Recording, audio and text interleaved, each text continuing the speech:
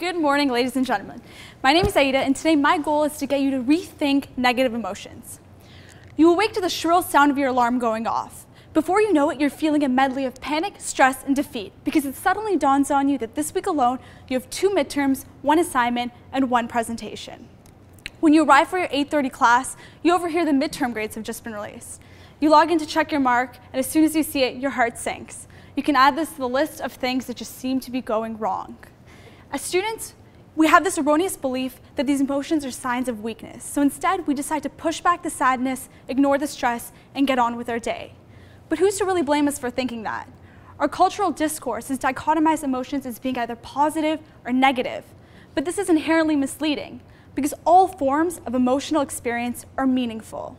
In fact, these negative emotions like stress and sadness even have evolutionarily adaptive value. What exactly do I mean by this? Let's begin by talking a little bit about evolution.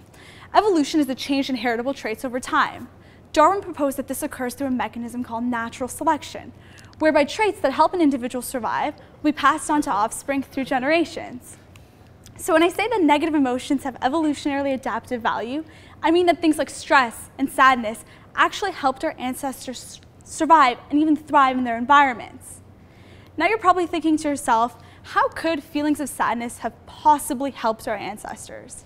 To answer this question, I want you to think of sadness as being analogous to physical pain. When you fall and scrape your knee, feelings of physical pain promote avoidance of actions that would lead to future tissue damage. In that very same way, after a specific occurrence, feeling sad promotes avoidance of situations that would lead to a similar thing arising again. This was incredibly important for our ancestors. If they experienced a particularly devastating event, like loss of a child, feeling of sadness would promote avoidance of situations that would lead to this happening again. So feeling sad is a perfectly expected, normal, and even beneficial response. Another perspective suggests that depressed mood might be an adaptive response to dealing with complex social problems. So essentially what happens is feeling depressed allows you to reallocate your attentional resources towards the source of the problem. And by acknowledging your feelings, you allow your attentional resources to be devoted to solving that complex social problem. And just like feelings of sadness and depressed mood might be an adaptive response to dealing with social problems, we can think of stress as being an adaptive response to dealing with the demands of our everyday life. When you feel stressed, the body produces the fight or flight response. This is accompanied with a slew of physiological changes, including increased heart rate, increased breathing, tensing of muscles, and increased alertness. This is an incredibly adaptive response because it allows us to deal with life-threatening situations, like attack by a predator. Although we don't face the same threats our ancestors did, we still as students face a slew of other stressful situations, like constant deadlines, looming assessments, and the constant demand to always perform. It might sometimes feel like stress is hindering your ability to get through your daily activities, but the opposite might actually be true. Moderate levels of stress have been shown to enhance experiences and lead to the consolidation of memories. So feeling stressed about that upcoming exam might not be such a bad thing. Those feelings of stress while preparing for that exam will better enhance the consolidation of memories, so when a similar situation arises, you'll be better able to cope with that.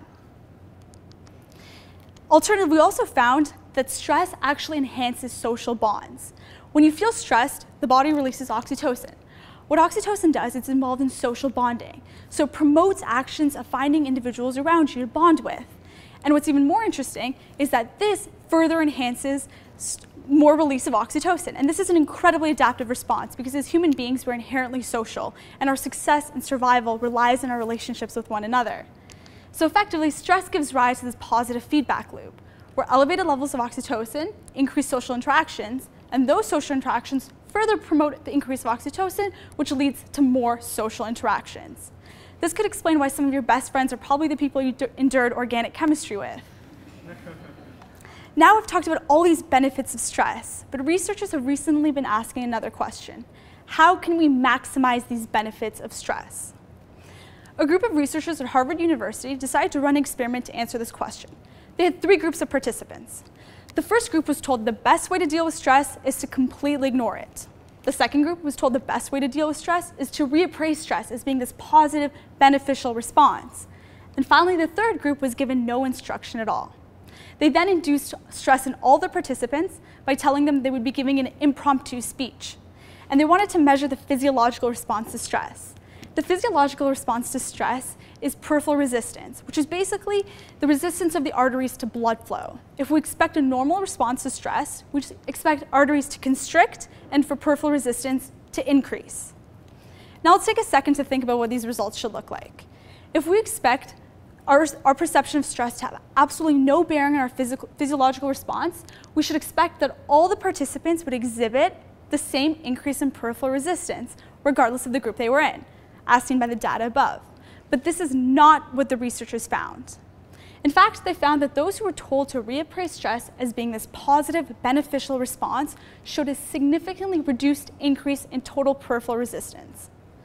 This is such a powerful finding to suggest that how we think about negative emotions can affect how our body responds to them.